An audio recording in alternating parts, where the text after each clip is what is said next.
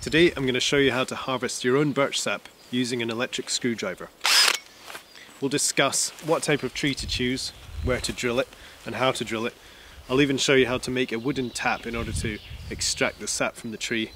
We'll also discuss a little bit about the history and uses and possible medicinal benefits of the birch sap.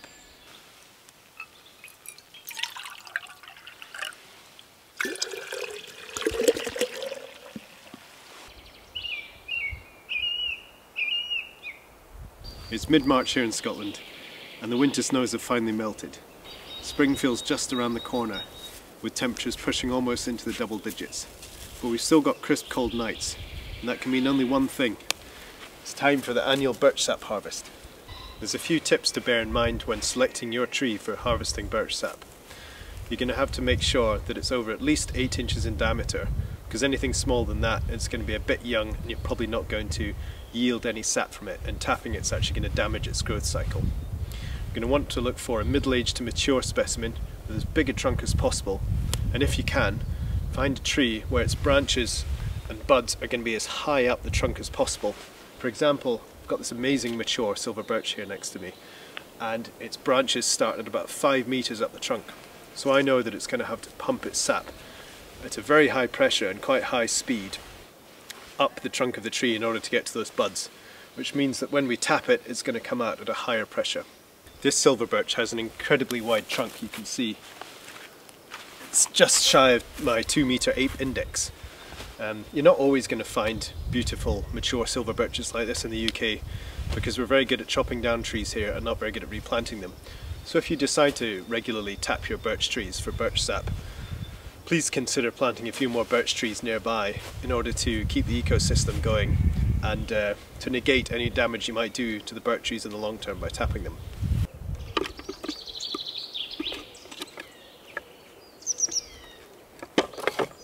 After selecting a nice, healthy, large birch tree to tap, you're going to want to look for a spot on the trunk about 4 feet off the ground. I've found a little spot here where the bark is quite thin and smooth and clean, and there's not too much lichen, so I think I'm going to drill into this section here.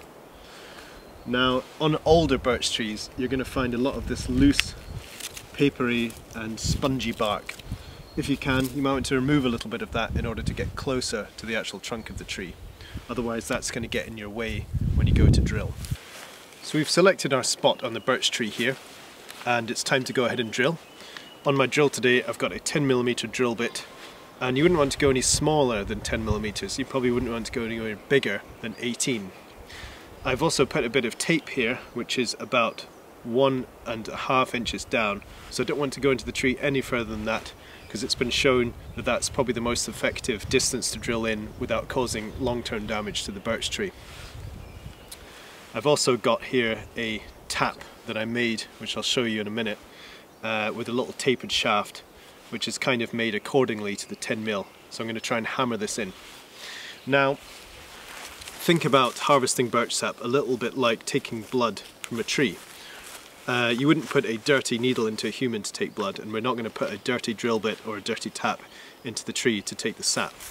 So you could either boil the implements you're going to use in hot water, or in this case I've got some isopropyl alcohol, which is 99.9% purity, and I'm just going to give my drill bit a bit of a spray there and let that flash off in the heat. I'm also going to do the same with my tap that's actually going to enter into the tree, and this will kill any pathogens or potential bacteria. This is the little spot here I'm going to enter with the drill. You can see it's slightly recessed, so it's closer to the sap veins in the tree, and it's also got quite clean new growth bark, so I think it's going to be quite a nice healthy part of the tree to drill into. When we're drilling into the birch tree, we're going to go up into it at 45 degrees, and as I said before, we're going to stop when we hit that 1.5 inch marker on my drill bit. Get the hole started, then we're going to angle up.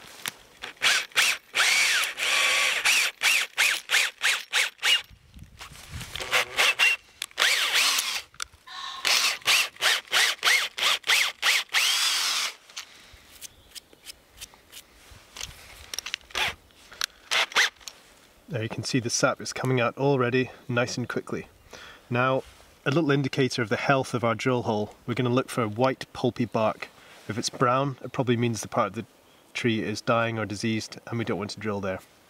So this looks nice and healthy, so let's see if we can get our tap in.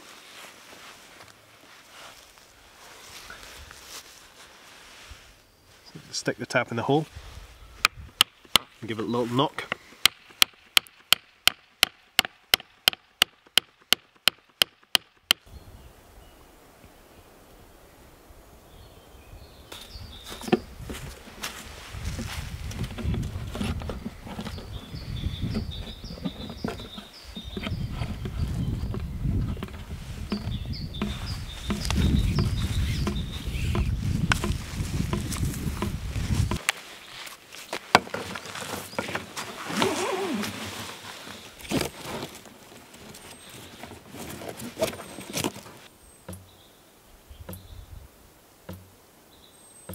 In terms of containers to catch the birch sap, I really like to use these 4-litre water bottles because they've got these ribs on the design, and we can use that with a bit of rope to secure the bottle to the tree in the event that a windy gust would blow it away and we'd lose all our harvest. So I'm using a pretty fancy wooden tap that I made here, but you don't have to use anything so fancy. You can actually buy pre-made metal fabricated spiles which are used by the maple syrup extraction industry, and they're really good. You can sanitize them and fire them into the tree, and they've got a little hook on them where you can hang a container. You could also use a piece of wooden dowel the same size as your drill hole, and you could actually drill out the centre of the piece of wood and it would be very effective. You could cut a little notch in order to hang your container as well. This is one I've actually used in previous years, which I just found on the ground. It was just a birch twig which I hammered into the hole, and it just had a little notch here which I used to hang the plastic container. I've seen even some people, if they're making a hole in the tree with a knife blade, they can insert a piece of birch twig and wrap the container around the tree, and you can just get the drip off the birch twig. So there's loads of choices. Just make sure that it's clean when you insert it into the tree, because we don't want to introduce any of those pathogens. For our birch tap, I think I'm going to put a block of wood and I'm going to taper one side according to the size of the drill bit we use for the tree, and then it's going to go out, and I'll cut a little groove in here, and I'm going to drill out the centre with a long drill bit in order for the sap to go through. So imagine this bit's actually in the tree at this point. And then about here I'm going to drill a hole all the way through, and I'm going to enter a piece of wooden dowel. That piece of wooden dowel is going to have a hole drilled through the centre, and on top of the dowel I'm going to add a little handle there. The idea is we can then rotate this dowel, and we can rotate the hole to stop the flow of sap coming out when we don't need it. And this little groove here, yeah, we'll hang a pot or a container off here, and that'll catch the sap.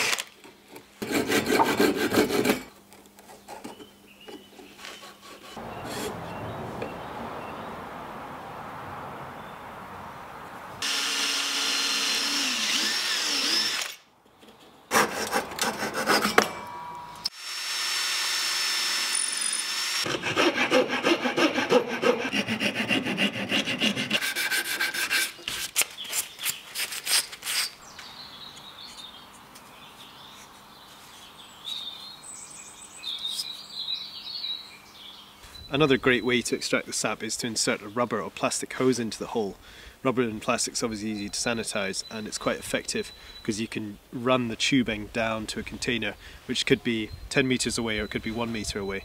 In the sort of heavy maple syrup industry, they'll actually take tubes from all the trees in the surrounding area and run them into a master line, which can then go downhill into a sort of collection tub where they can process it.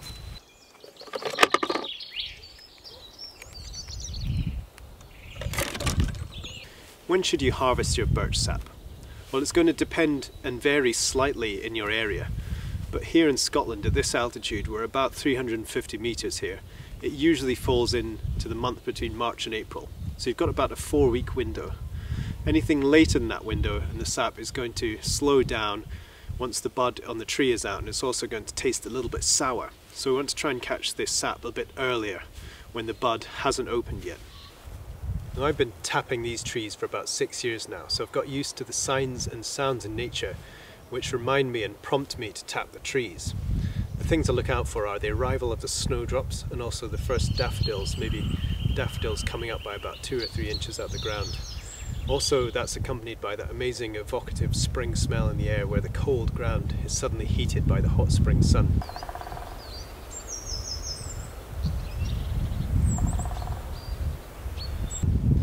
You also notice that the bird life in the surrounding area becomes a little bit more frisky. So these are all the telltales that I use to prompt me to tap the birch trees. Now, the best indicator that your tree is ready to tap for a sap is if the buds on the birch tree are about this big and they're small and brown. You don't want to see any green. If you see any green, it means you're a little bit too late for the tapping season and you'll probably want to wait till next year. At this stage, they're still drawing up all those amazing nutrients and sugars from the root system of the tree in order to power up these buds and let them burst into those lovely green vibrant leaves that you'll see in spring. For the past 2 seasons, I've been just keeping the drill holes open and not plugging them. And I was just taking a look into one a minute ago and realised that there is in fact bark growth starting to form at the end of the drill hole, which proves that yes, the birch tree can heal itself very happily without the use of a foreign body being hammered into the drill hole.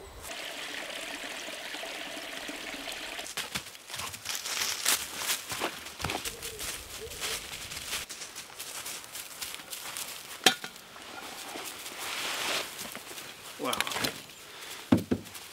Well, it's been about 2 hours and we're already about 1/3 of the way up this container. So I think this tree is going to be pumping pretty hard for the next few weeks. I think it's time we had a little taste of it.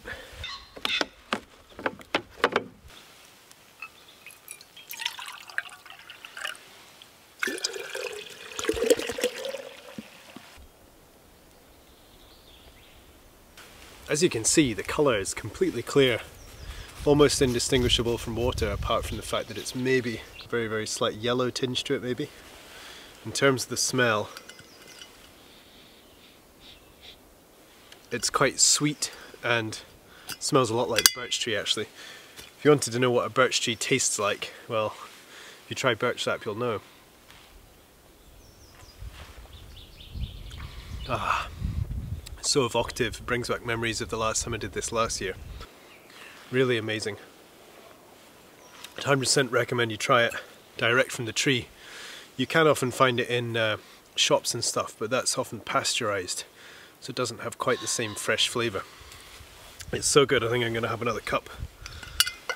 And at the rate that thing's filling up, I think I'll be drinking a lot of this over the coming weeks. Why do I drink birch sap? Well, for me personally, it's become a bit of a spring elixir. It kind of lifts you out of those long cold winter nights that seem never ending. And when it comes to this part of the year, it's almost one of my favourite rituals to get into. It's the tapping of the birch trees. I feel like it gives my mind and body a real boost. And because it's loaded with all these nutrients and minerals that live in the roots of the tree, and they're firing up to go to the buds to form those amazing green leaves, it kind of feels like it's also letting the sap rise in your own body and forming some new energy, some new ideas and new motivation for the year. Next, I'm going to show you one of my favourite hot drinks to make with the birch sap. We take our little camp kettle and fill it with a mixture of the birch water and some pine needles. We can brew up a really delicious spring pine needle tea. And while that brews up, we'll discuss a little bit about the folk remedies, the history and the uses of the birch sap around the world.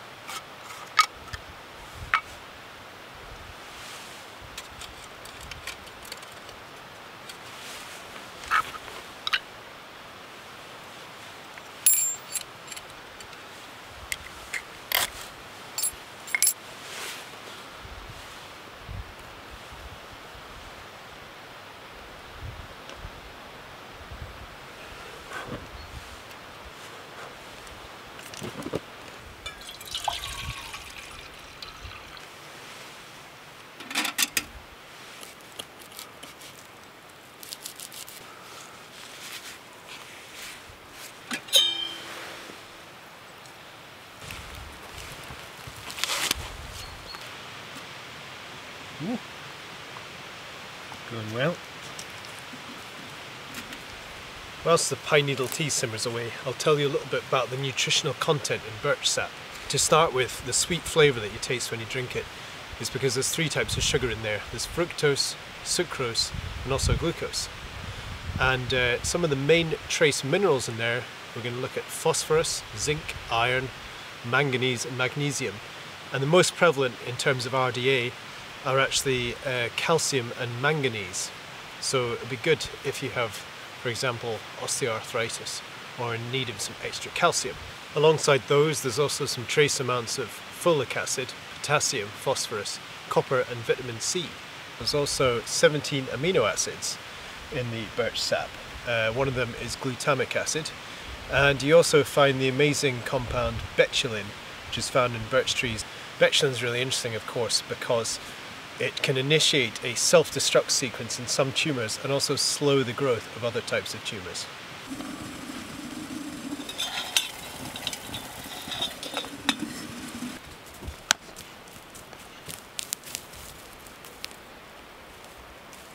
A lot of folk think that the sweetness in birch sap is due to the natural sweetener xylitol, but that's actually not true. There's none present in the birch sap. It's actually produced through fermentation and some other chemical processes. Because of the relatively high sugar content in the birch sap, it doesn't actually last long without fermenting. Now this has led it to be used in many fermented drinks throughout history. It's very popular when mixed with honey to make mead. Also, if you mix it with malted barley, you can get quite an interesting effect in forming an ale. If you mix it with regular barley, you can get a kind of gruel sort of porridge mixture. And it's also very popular in making the Eastern European drink kvass, which is a low alcohol fermented drink. Now I believe around Eastern Europe they would often add other additives into the birch sap when it's fermenting, such as lemon peel, juniper berries and also blackcurrant twigs, which would enhance the flavour and also the fermentation process. Perhaps the best known reason why people harvest birch sap is for its purported folk remedies and medicinal uses. So it's been used for a long time to fight things like lung disease, gout, kidney stones, gallbladder stones, and also to give people kind of a burst of energy, and especially newborn children were often given it in the past in Europe. In Scandinavia it was often used as a tonic for scurvy, that kind of lack of vitamin C you might get in the winter when there's a lack of fruit and also green vegetables available. It's also been used as a cosmetic remedy. So the women of Eastern Europe would often use it in their hair to try and thicken their hair and make it more lustrous and beautiful. And also they would put it on their skin to make their skin lighter and apparently get rid of freckles. So it's been very popular in Eastern Europe for a long time for those cosmetic reasons.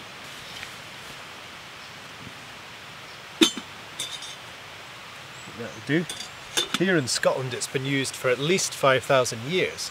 The remains of a woman from Caithness who was 5,000 years old they found traces of birch sap inside her digestive tract, which proves that in Scotland, especially the north of Scotland, people have been using this for a long, long time. Now we can only imagine what she was using it for, maybe to fight off scurvy or to kind of give herself some energy in springtime. But yeah, it's got a long history here. And traditionally in Scotland it's been used for fighting baldness, so I think people would wash their hair in it and put it on their scalps, especially men, to fight off baldness. So maybe in a few years when my hair's falling out I'll give that a go. It's also said that Queen Victoria, when she came up to Balmoral for her Scottish visits, she would chug down lots and lots of birch sap in order to try and thicken her hair and prevent it from thinning. In Scotland it was harvested traditionally up until about the 1940s, when harvesting of birch sap ceased in the Highlands of Scotland. But actually it's making a bit of a comeback here in Perthshire, and there's a couple of companies, at least one, who are kind of harvesting birch sap on a more commercial scale, which is quite interesting. And I think they're doing it quite nearby.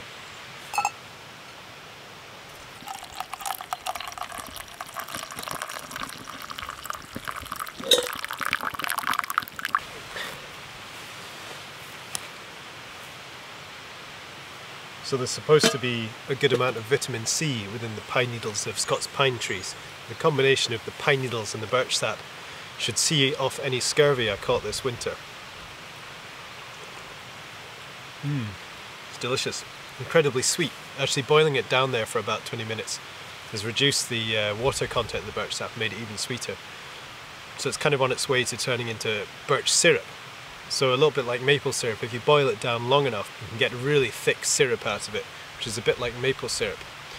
It's a bit harder to make than maple syrup though, because you need even more birch sap than you would with maple syrup, because there's less sugar in the birch sap than there is in maple sap. So in the end it becomes a little bit less cost effective, because you have to boil down gallons and gallons of birch sap to get not very much syrup. I think it's something like 10 to 1, or maybe it's even worse than that. The harvesting of birch sap is incredibly important in Eastern Europe, especially in places like Latvia, the Ukraine, Poland, Estonia, and all the way into Scandinavia, Finland, Norway and Sweden. And in Eastern Europe, actually countries like the Ukraine, the word for the month April is actually berezin, which means the month of birches. And it's also the same in Latvia. They have a term for the month of April, which basically means a kind of sap gathering time. Birch sap also has a rich history in Scandinavia. In Norway it was mentioned in a medieval text as early as 1394, where it said that the Norwegian King Sverre was out in the wilderness with his hunting party, and all they had to drink was birch sap, and they survived on birch sap alone for 2 days and 2 nights. And in the Finnmark region of Norway, it was also used traditionally by woodcutters and herdsmen. If we go over to Sweden, as I said before, they would use it as a winter tonic against scurvy, and also they would mix it with barley to make a kind of porridgey gruel. In Finland we also find it mixed with malted barley to make ales. And if we go to Estonia, the month of April is actually Malaku, or the month of sap, so it's incredibly important around Scandinavia as well.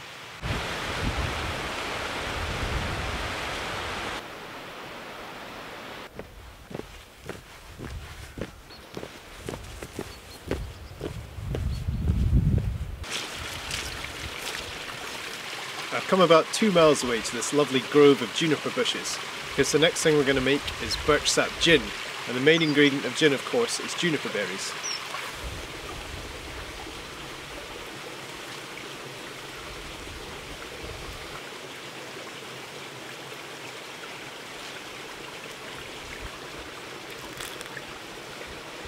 That should be enough juniper berries. I've got a good mix and spectrum of some of the younger greener ones and the older dry ones that are black and brown. So I should get a good mixture of flavours there. Now we've got enough of our locally foraged juniper berries, I'm going to go get some Scots pine needles for the birch sap gin now.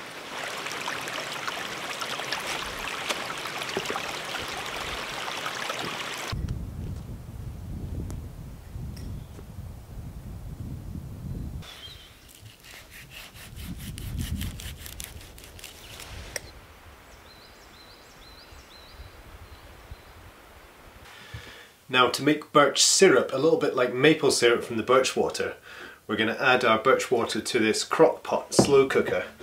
And I've got about, I think 3 litres capacity in this one.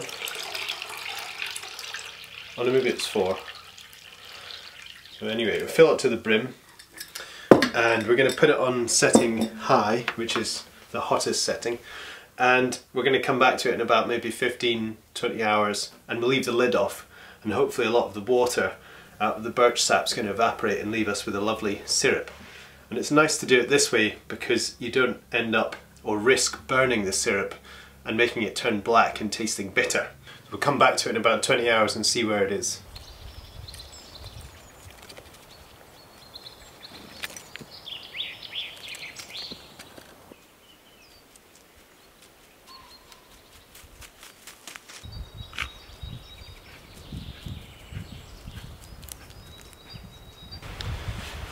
Right, it's gin making time.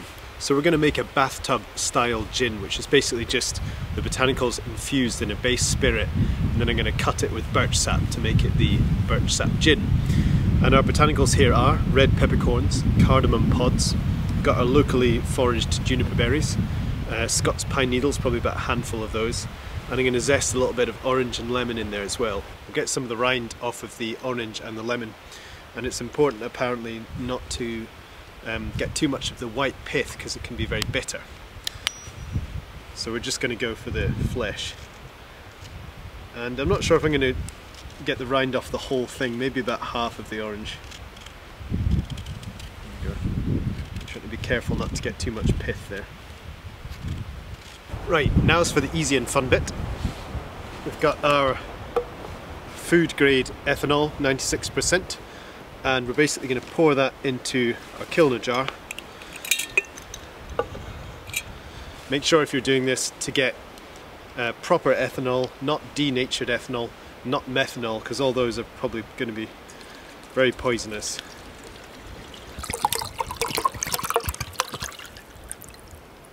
If you're interested, this extract grade ethanol base spirit is from a company called Extract Lab. And as I said before, it's from organic wheat, so I think it's often used by gin distillers, so it should actually be quite a good quality base spirit. So we're basically just going to chuck all of our infusions in, our botanicals. Now this is the first time I've done this, so I'm kind of completely winging it. In 12 hours I might check how it tastes, and I'll maybe take some things out and put some more stuff in depending on how it tastes. So I might put the pine needles in next.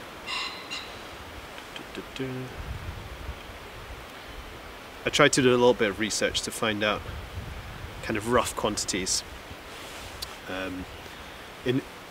It's possible I'm putting too many juniper berries in here actually, but we'll see.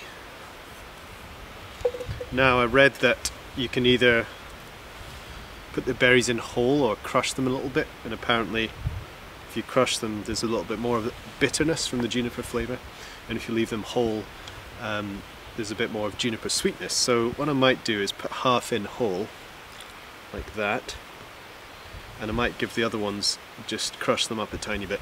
I've heard cardamom pods can also be a little bit overpowering, so some of those might get whisked out in a few hours, we'll see. So I'm going to put the juniper in here with the cardamom and the peppercorns.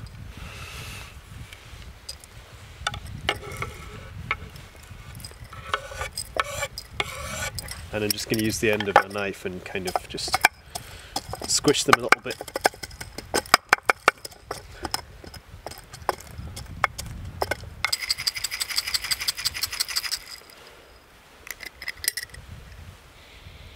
Wow, it smells good.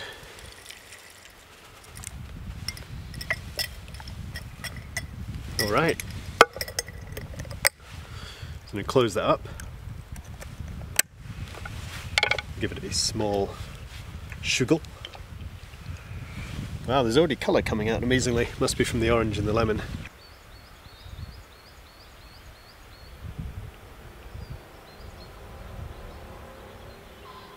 Right, I think we'll check back in about 12 hours and see how this thing tastes.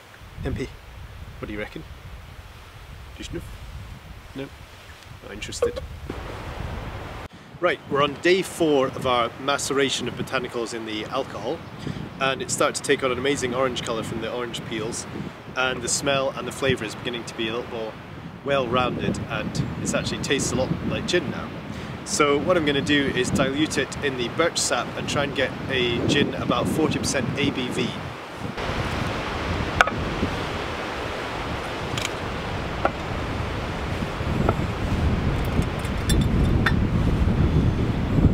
So,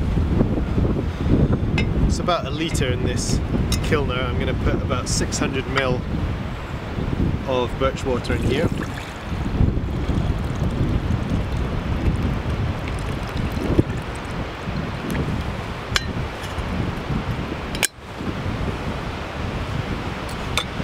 And then I'm going to just add the macerated alcohol on top of this. About 400 ml. So that should be a 60-40 ratio. So we're going to aim for about here.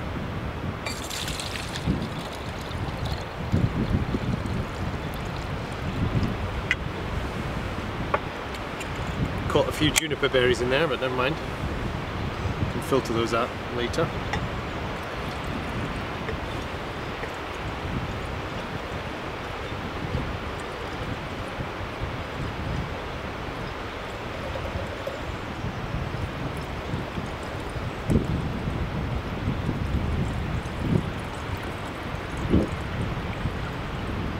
It looks a bit like Fanta or Tango or something.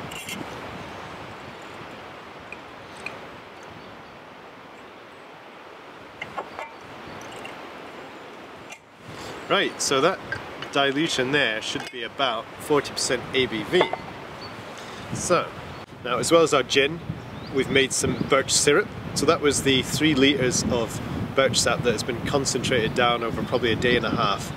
And just at the end of its cycle of reducing, I put the slow cooker onto low and just watched it until it was kind of at a concentration that I was happy with, and it's lovely and syrupy now. And you notice that compared to a lot of other people's birch syrup on the internet, which will look black, is because they've reduced it really fast and they've actually burnt all the sugar in it. But if you do it in the slow cooker, you can get this lovely kind of lemony coloured syrup, and it's, well, absolutely delicious. Really, really sweet, almost kind of, almost a bit sherbety actually. Now if you keep reducing your birch syrup, you can make a product which is birch toffee, and it looks like this, really amazing sticky sugary toffee lump here, and it's absolutely delicious. You have to make sure you do it very slowly not to burn it and you don't get any burnt flavours, but if you can get it down heating and reducing really slowly, you can scrape this lovely kind of molasses toffee off the bottom of the slow cooker. And so I thought naturally the thing to do with syrup and toffee would be to make some pancakes, and we can have a bit of a gin and tonic at the same time to enjoy it.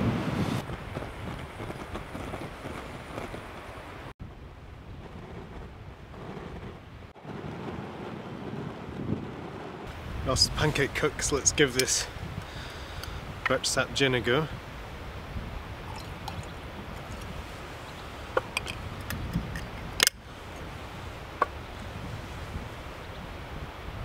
Wow. Amazing notes of lemon and orange, and actually the pine needle's coming through a wee bit there as well. And subtle juniper. Probably if I was doing it again and I want to taste more of the juniper and pine, I'd put maybe half the amount of the citrus peeler in, because it's quite overpowering and tastes, well, smells at the moment a lot like Tango or Fanta or something like that. Ooh! Wow.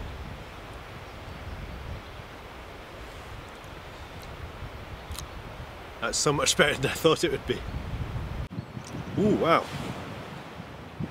It's really like an explosion of kind of citrus and fresh flavours. It's quite sweet because of the birch sap as well. And it's just got like an ever so slightly hint of the kind of fresh green pine needles in there. The juniper actually is not that prevalent at all. Probably could have maybe crushed the berries up a bit more to get some more flavour out of them. But but it's definitely gin, you can tell. And it's mellowed beautifully. I think I'll probably, what I might end up doing actually is put some of the botanicals back in here and sort of mellow them out in the lower alcohol percentage gin for a bit and see if I can get some more kind of mellow flavours out of it. But that's amazing. It's really, really good kind of spring, summery, fresh, uplifting taste. Whoa.